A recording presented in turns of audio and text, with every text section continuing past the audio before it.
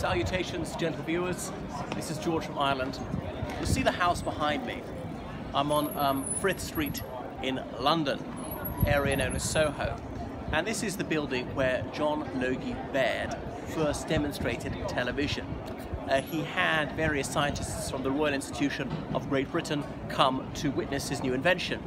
John Logie Baird came from Scotland, working in this house for 2 years, when he finally managed to successfully transmit a television signal just a few meters within the same room. Then from one room to another it could go through a wall. He proved that.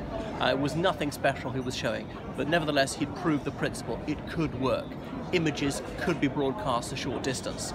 So he later managed to interest the BBC in this, and then BBC Radio had been going since 1922, and in 1930 BBC began their first television transmissions.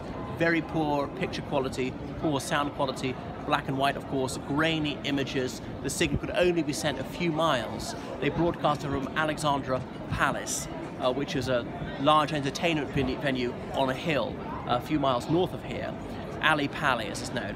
That's where they broadcast from, just half an hour a day. They gradually built it up to about 2 hours a day, and the signal could only be received in the London area. By the time the Second World War came along, they suspended broadcasting for the war because there were other priorities. It took up so much resources. And then after the war, that's when BBC television really got going.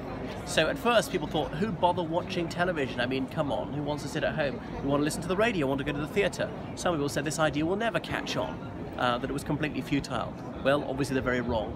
You may say that Logie Baird has a lot to answer for, because now we're glued to our screens. We find it addictive, we waste so much time, we turn into couch potatoes. But there we are. There's no doubting that he was responsible for a very seminal technological breakthrough. It's not open to the public, I'm afraid. John Logie Baird, he died in 1946 before television had really become widespread.